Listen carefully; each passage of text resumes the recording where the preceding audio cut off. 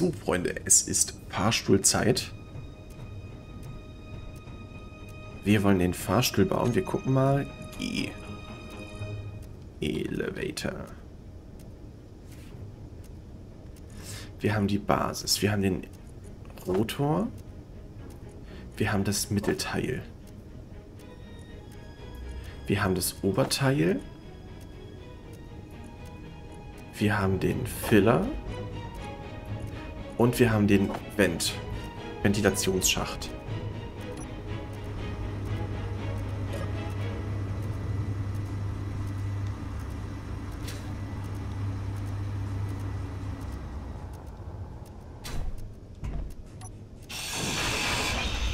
So, das hier nehme ich mal vorerst weg, bis ich hier weiterbauen kann.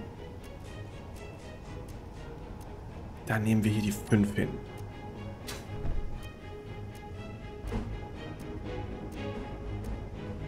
So rum. Da kommt der Rotor drauf.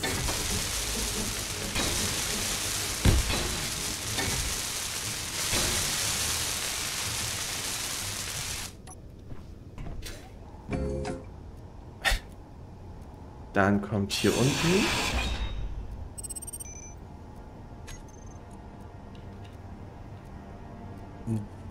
ach Quatsch. Ein Förderband brauche ich hier.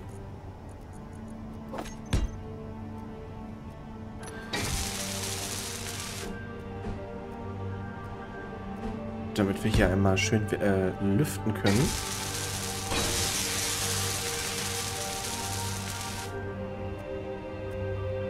Und ansonsten kommt jetzt hier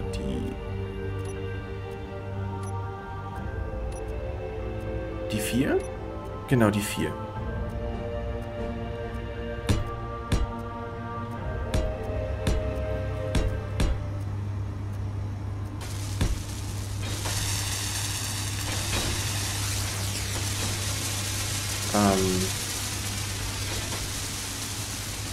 Jo. Hier ist dann der Kollege.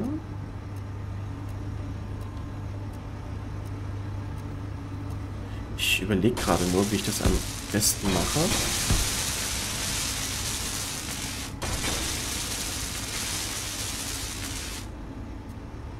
Da kommt hier die 9 hin.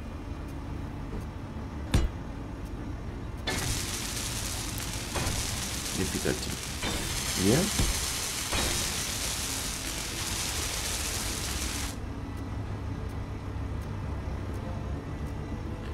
Dann kommen wir hier mit der 8 an, wegen Top und so.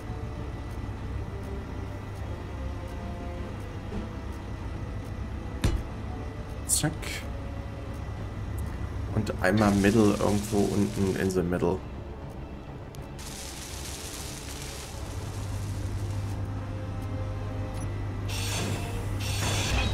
Genau hier.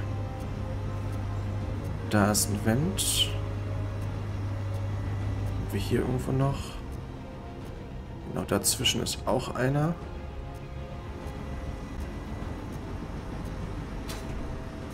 Und dann kommt hier jetzt Mittel rein, ne? Also die 7 einmal.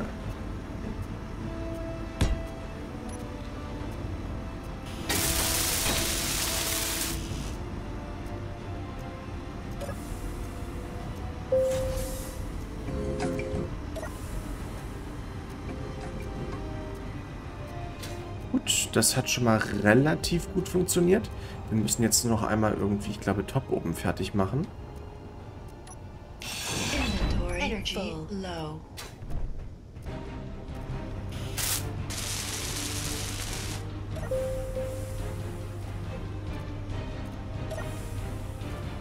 Warum kann ich denn den...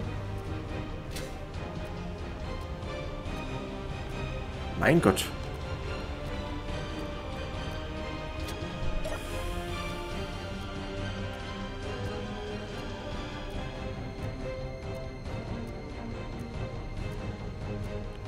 Wenn ich jetzt hier K drücke, ne?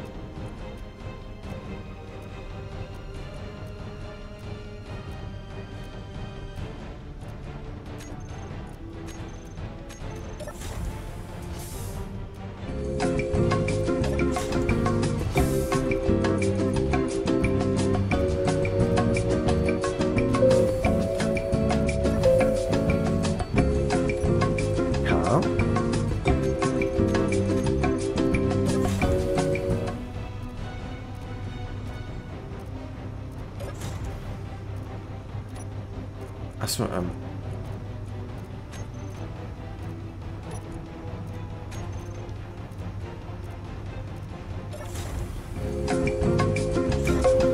wir mal auf die 2.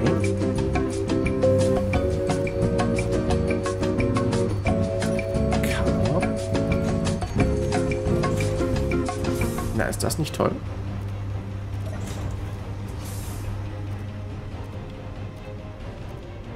Ich finde schon.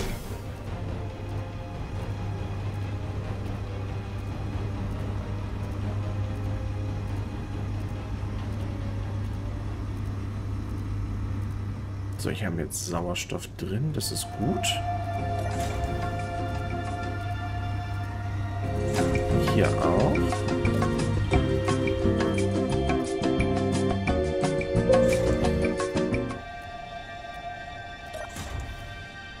Cool.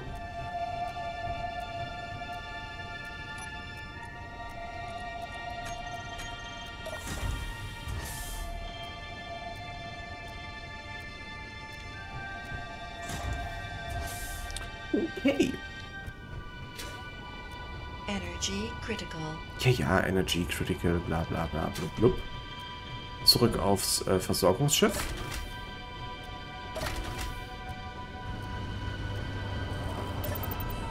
Einmal ein bisschen nachladen hier. Gucken wir mal, dass wir den noch einen Schluck trinken. Achso, ja klar, müsste ich mal ein bisschen Sauerstoff hier reinmachen hier, ne? Dann essen wir auch noch einen Happen.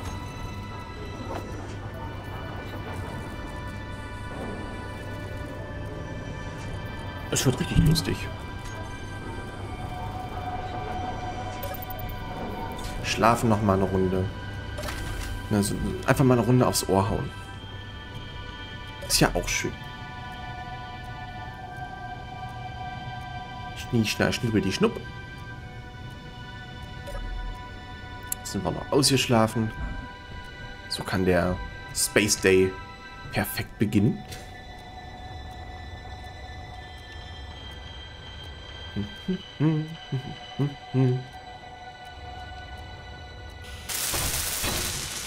Sieht auch schon relativ brauchbar aus. Ich sage relativ.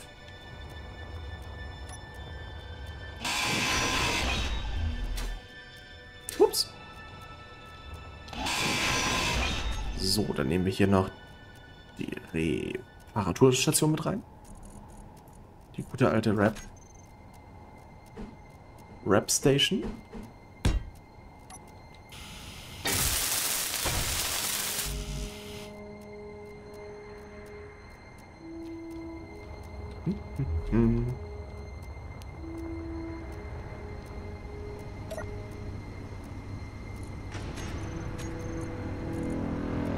Ich meine, wir haben hier noch alles, was das Herz begehrt. Ne? Und ich frage mich kontinuierlich, warum mangelt es uns an allem? Es muss ja hier irgendwo nicht weitergehen.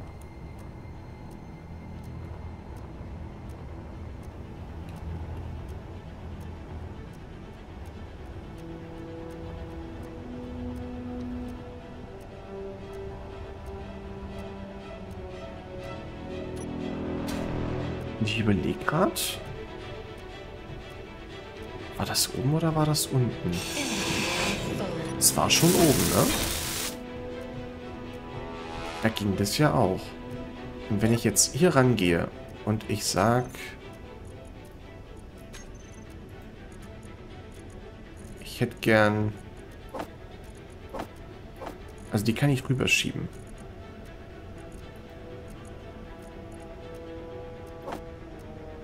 Jetzt 20 kann ich da auch hinschieben.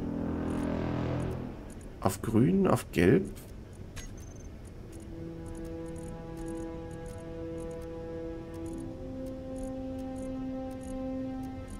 Aber wo ist orange? Weil wir haben 2 Schiffe oben angedockt, ne? Hier. 1 und 2. Und 3. Aber warum kriege ich hier nichts hingeleitet?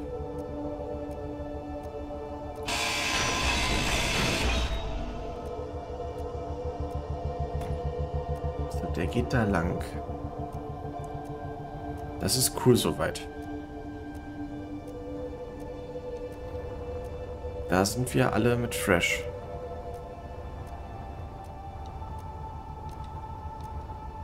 So mehr oder weniger.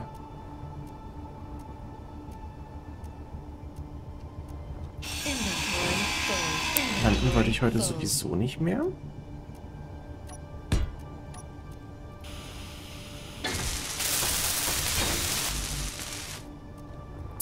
So, jetzt müsste ich doch aber theoretisch trotzdem... Jetzt habe ich Orange mit drin. Da kann ich auch was rausnehmen. Jetzt müsste doch eigentlich alles sehr viel schöner sein. Oder? Kann ich jetzt auch hier oben einfach bei dem anderen Ding mit rausnehmen?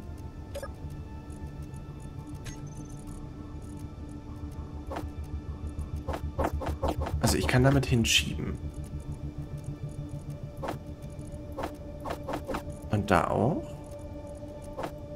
Und da auch. Also, Dudes, frage ich euch, wo ist das Problem? Habe ich einfach omnidirektional kein Glas mehr überall? Ich habe tatsächlich gar kein Glas mehr. Das wird irgendwie immer tragischer.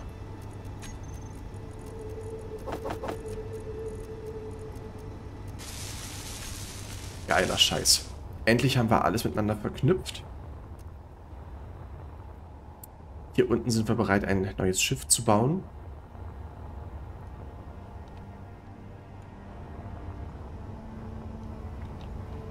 Und dann können wir auch bald hier drin den Teil nochmal upgraden. Hier die Produktionsstätte vielleicht noch ein bisschen nach hinten verlagern. Der ist irgendwie noch nicht so ganz so fresh.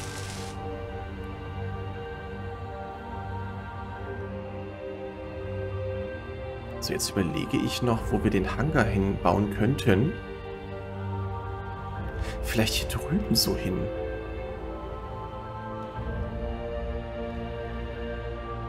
Das wäre bestimmt auch sehr nice. Oder halt unten drunter rein. Wäre auch eine Option.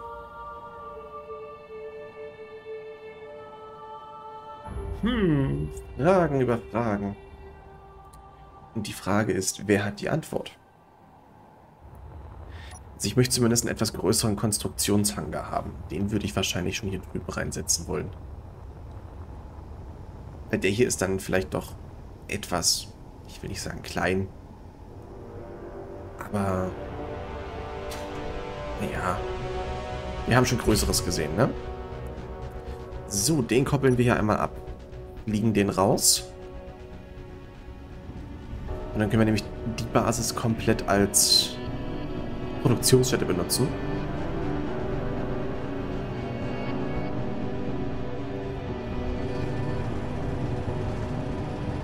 Ja, was wir brauchen, ist ein kleines, mobiles, aber doch ausgebautes Schiff für so Missionsflüge. Das ist das, was wir jetzt brauchen.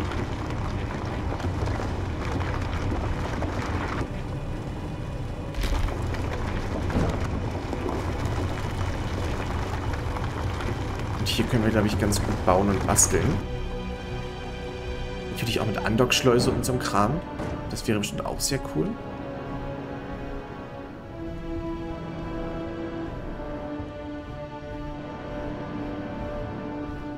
So.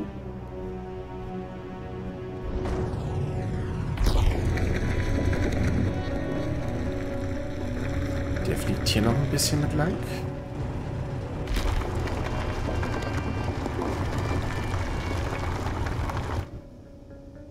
Habe ich jetzt Mist gebaut?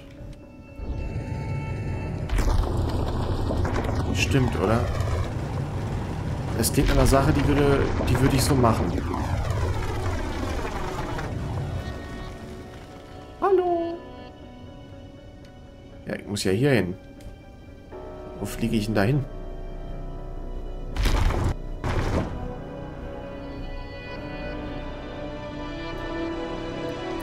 Jawohl.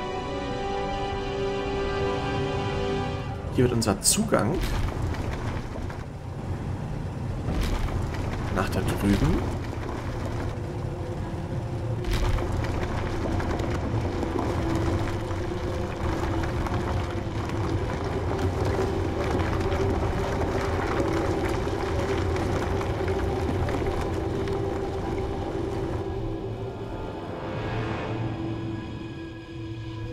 Sehr, sehr gut.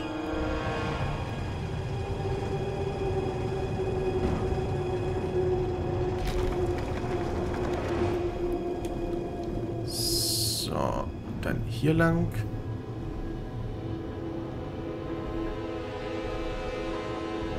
Dann können wir noch mal hier in den Hangar reingucken.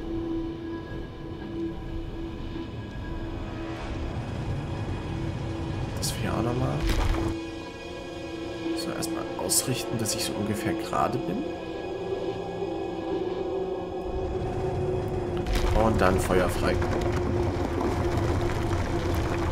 Es muss ja kein Riesenhangar sein. Es muss kein XXL Trockendock werden. Aber ich will schon so ein bisschen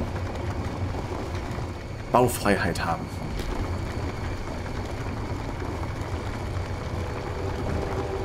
Und dann auch vielleicht mit einem mobilen Arm, so wie wir es bei der im großen Trockendock haben.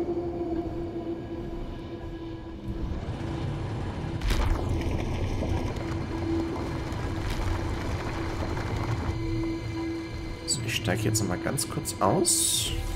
Ups. Und ich würde gerne mal... Huhi, da ging das Licht gerade aus.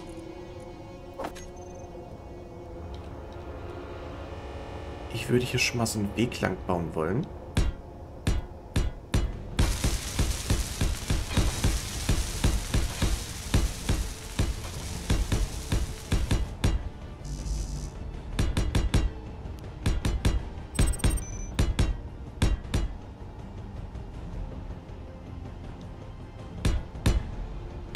Da.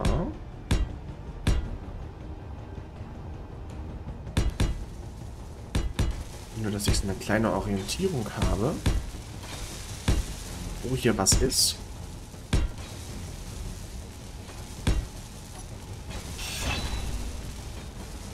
Ich meine, das Ding ist jetzt schon fast doppelt so groß wie die Hangars da oben. Ich meine, 4 ist schon eine schöne Zahl. Aber da geht noch was.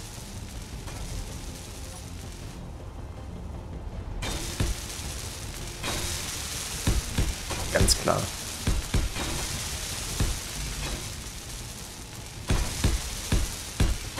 Das 2, 3, 4, 5, zack.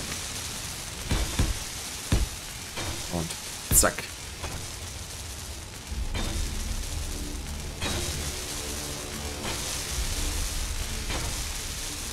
Oder? Und ich denke schon, das passt. Hier die 9 hin.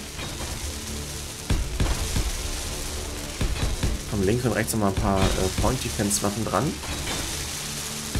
Um uns gegen ankommende so Raketenmonster zu verteidigen.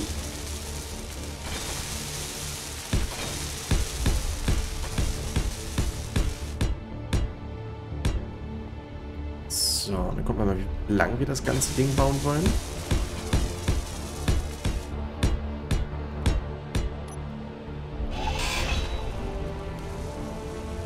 Ich denke, das ist schon eine gute Größe für einen kleinen Hangar. Also für so einen Seitenhangar, ne? Wir wollten ja nichts Großes bauen, habe ich gehört.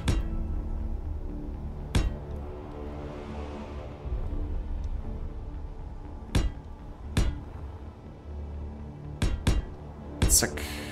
Zack, hier oben nochmal dran. Hierhin, dahin. Natürlich hier unten nochmal aus halterungstechnischen Gründen.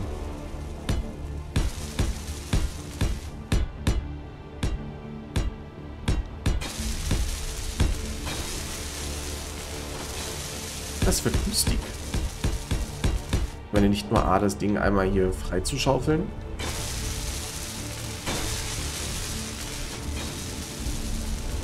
Das natürlich auch. Da stelle ich mal vor, ein komplett, nicht komplett autonomes, aber schon so teilweise, also mit Luftzufuhr und so, das ist halt schon nice. Das hat uns im alten Stationsteil schon ein bisschen gefehlt.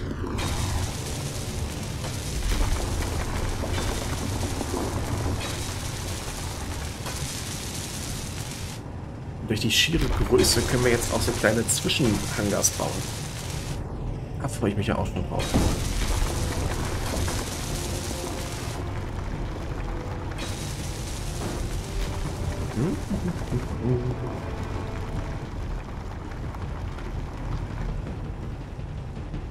Ich will jetzt auch nicht sagen, das Ding wird riesig, aber es wird schon eine ordentliche Größe haben, das Gerät. Der Gerät wird ordentliche Größe haben. Der wird viel Spaß machen.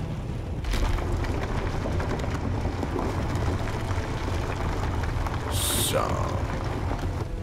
Zack. Upsi. Gott sei Dank hat dieses Schiff Schilde. Echt. Ah, das brauche ich für mein Auto.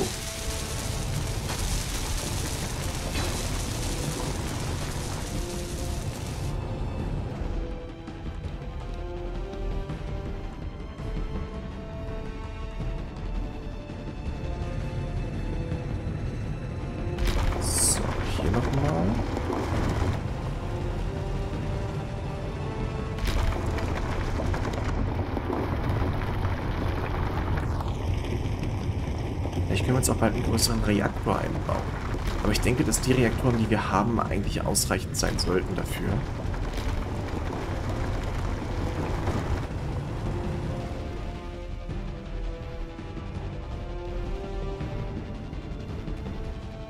Jetzt heißt es hier nochmal ein bisschen gerade graben.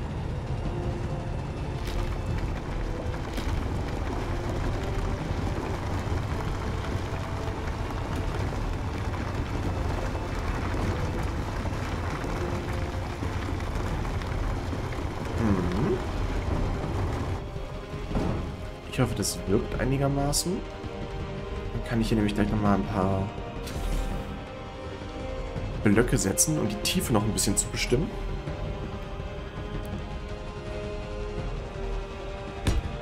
So.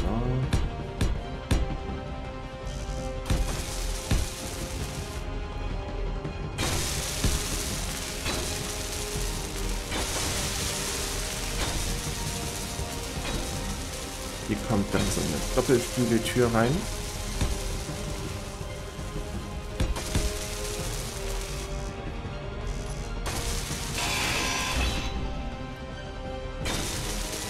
Neunhörige Zahlen. Zack, zack. Hier nochmal.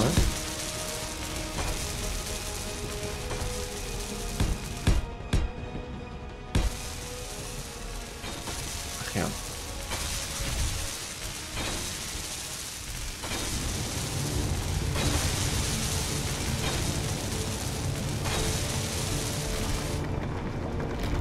Hier mal.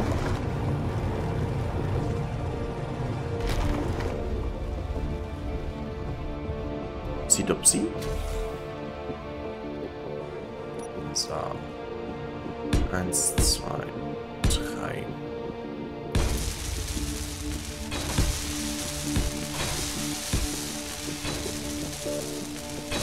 Das sieht doch schon ganz sexy aus hier.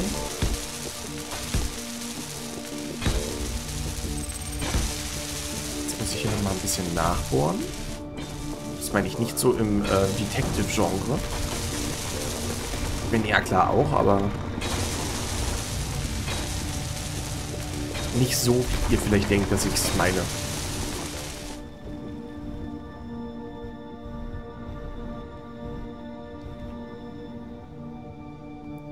Leuchten wir da auch nochmal rein. Hui. Dann haben wir hier nochmal die 9. Kommt hier nochmal hin und hier.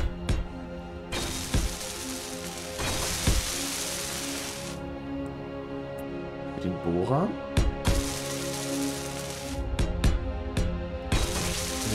Der kriegt hier nämlich seine eigene Andockstation hier in der Ecke. So ein kleiner Zwischenhangar. Davon werden wir schon so 2, 3 machen. Das wird nämlich ein recht tiefer Hangar, wenn ich das so richtig mitkriege hier.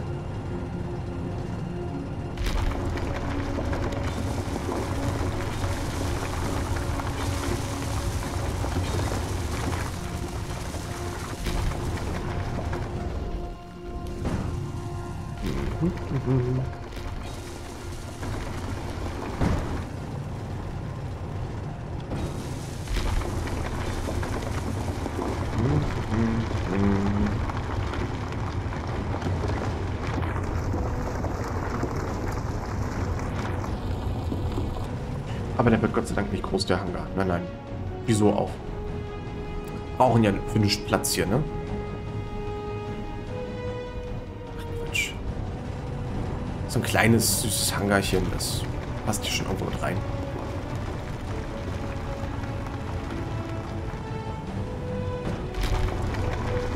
Ich glaube, wir dürften sogar noch einen Jäger in den Scoutjäger, oder? Haben wir den noch unten? Ups. Bordsteinkante erwischt.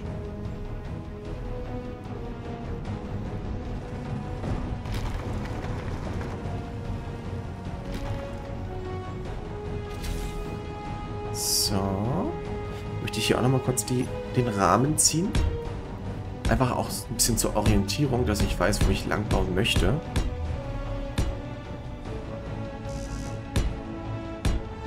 Sonst lässt sich das immer ein bisschen schwer greifen. Wie weit, wie hoch und wie tief ich da noch bauen muss. Aber es ist ein Hangar von ordentlicher Größe, ne? Der fällt jetzt nicht so groß aus auf der Karte. Also wenn ich mir das jetzt angucke, der ist jetzt nicht exorbitant riesig. Aber ich denke, der macht ordentlich was her. Da kriegen wir gut was unter.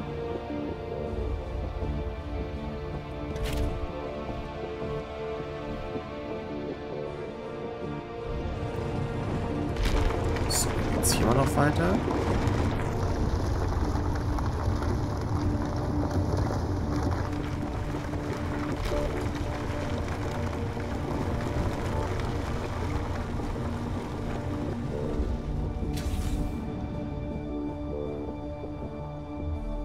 So, wir nehmen wieder die 9. Gucken mal, wie weit wir hier noch reinkommen.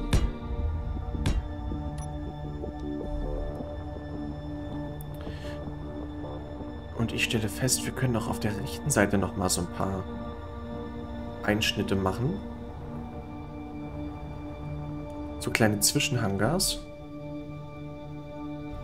Das kommt bestimmt auch echt geil an.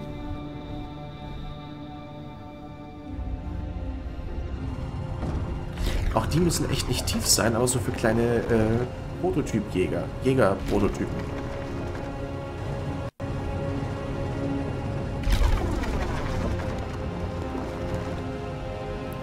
Ich meine, das Geile ist tatsächlich, wir sind im Weltraum vom Fels umgeben. Das heißt, wir müssen nur eine Seite verteidigen. Das ist wie in etwa wie das, was ich unten vorhatte auf dem Planeten. Nur halt im Weltraum. Und allein die Tatsache ist schon ziemlich cool. So, haben wir hier die 9. 1, 2, 3, 4, 5, 6. Zack. Dann haben wir hier einen kleinen 6er-Hangar.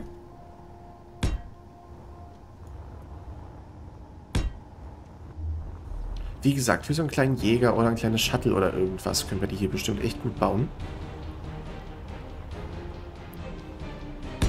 Zack, zack. Okay, ich muss mal ganz kurz meinen Handbohrer wieder... Ohne den bin ich echt ein bisschen verloren.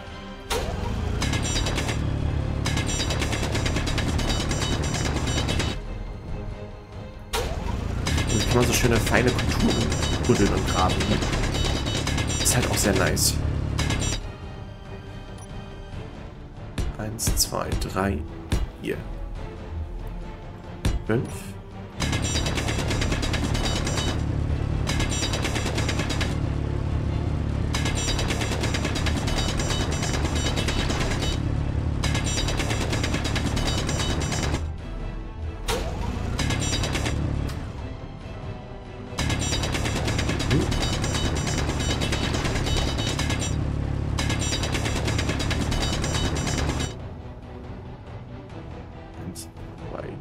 Drei, 4, 5 und 6 wieder.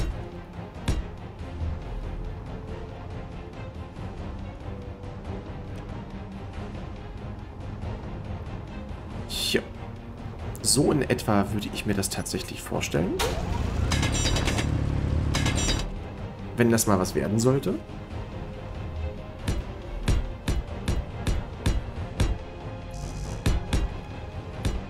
Zack, zack. Hier auch nochmal hoch, da und hier.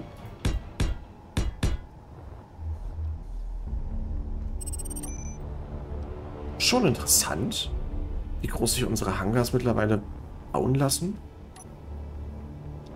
Ich meine, noch sind wir natürlich nicht fertig, ne? Das ist ja ganz klar.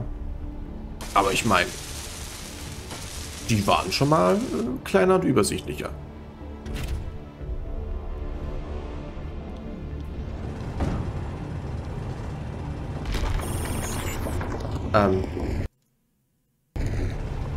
Wer hat was und wen und wo?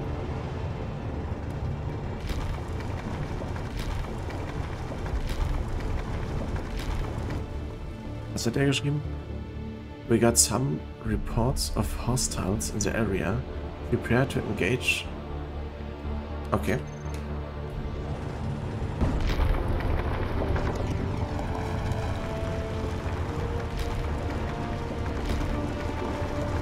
Interessant.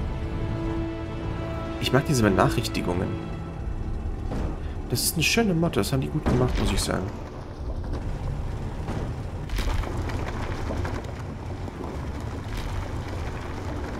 Weil ich muss nämlich natürlich auch ein bisschen technisch hier mal ein bisschen hochpushen. Sonst wird das ja nichts.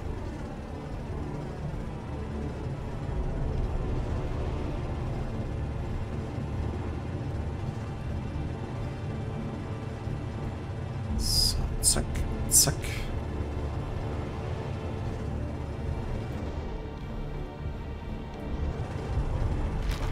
Und hier nochmal.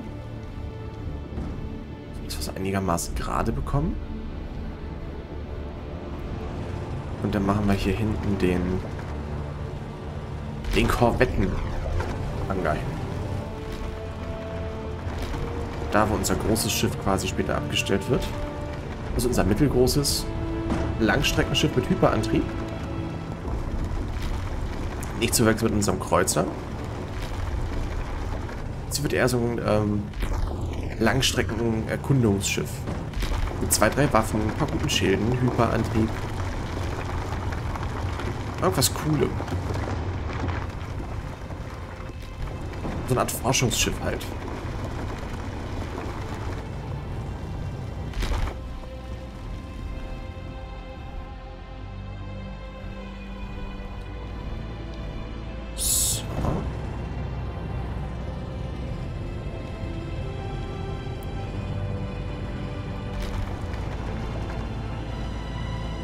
Hier lang, da lang. Weil ich gerade überlege, wenn ich jetzt...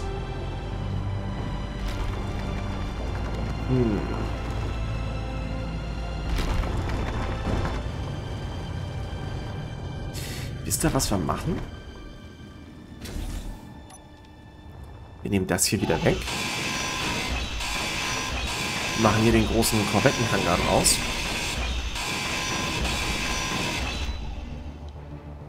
Und zwar soll der werden 1, 2, 3, 4, 5, 6, 7, 8, 9, 10, 11, 12, 13, 14. 15 möchte ich den lang haben. Ist gerade eine sehr random Zahl, die habe ich mir auch gerade irgendwie an den Haaren herbeigezogen.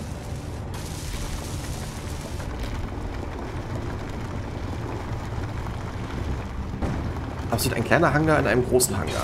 Das gefällt mir. Ich weiß jetzt auch nicht, wie weit ich hier reinbuddeln kann, ne?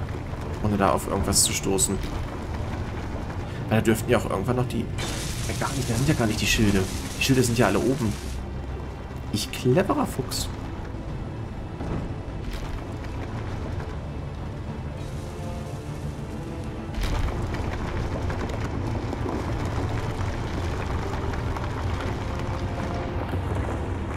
Ich einfach einen Hangar an den anderen ranbatze hier, ne? Es ist schrecklich. Ups.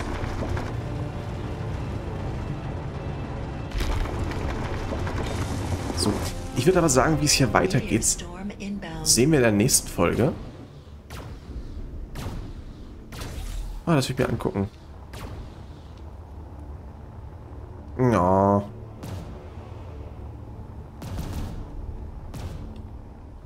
Da verpuffen sie.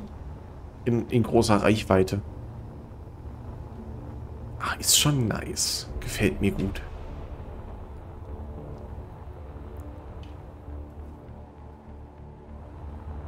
Mit der Andockschleuse, mit dem im Bau befindlichen Hangar.